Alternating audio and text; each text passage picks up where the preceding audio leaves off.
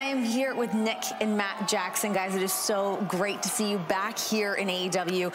You guys have requested this time to discuss a few things. I'm sorry to cut you off, but can you show a little more respect next time and call us by our God-given names of Nicholas and Matthew Jackson? You see, we're executive vice presidents around here, and it's time to take this job a little more serious. Great point. Okay, well then, starting with that, yeah, let's talk about this job and taking things more seriously. I mean, we've seen the temper tantrums, the public meltdowns. I mean, the rumors that we've seen. Rumors. Hang on. Okay. You want to go there? I think I know which rumors you're talking about. You don't believe any of that is true now, Renee? The things that they say about us, the things that they write about us, right? Okay.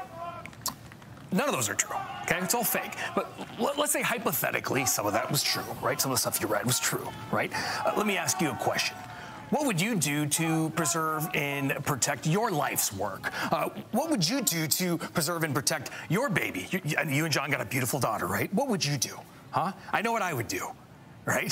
So just think about that when you come at us with rumors again. But again, this is all hypotheticals, okay? Okay? And also, what would you be willing to lose? Would you be willing to lose your relationship with coworkers and your friends? And how about your reputation or your legacy out the window? You know, and if you knew all that in hindsight, would you still do it if it meant that there would be a healthy, sustainable, thriving wrestling company called AEW? Yeah. You know what? I know my answer. The answer is, hell yeah. I would go back and do it all over again. And speaking of there being a company around, you got your paycheck this week, right? Yeah, you're welcome.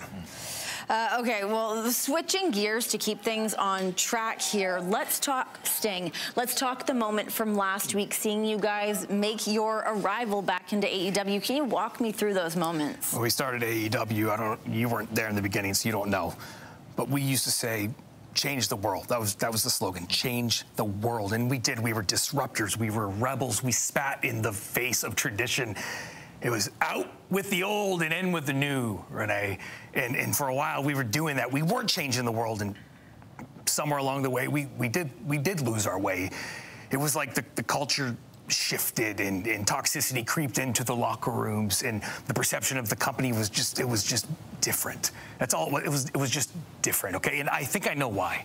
I think it's because we started to lean on yesterday's self-serving, superficial, cancerous superstars.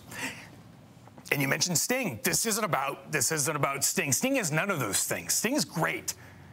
He's a role model employee. He is awesome. The conversation for one of the greatest of all times. I actually am envious of the way that people talk about him. Maybe they'll talk about us like that one day, okay?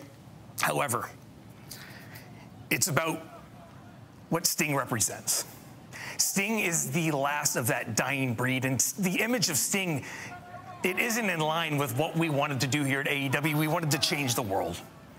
So unfortunately for Sting, we're going to have to say goodbye to Sting and everybody like Sting. And we would never ask anybody to do something that we weren't willing to do ourselves, Renee. Good point. So is that an official call out to Sting at Revolution for Sting's final match? Well, see that? As EVPs, we'll pull some strings. All right, sweetheart. We got a meeting to get to.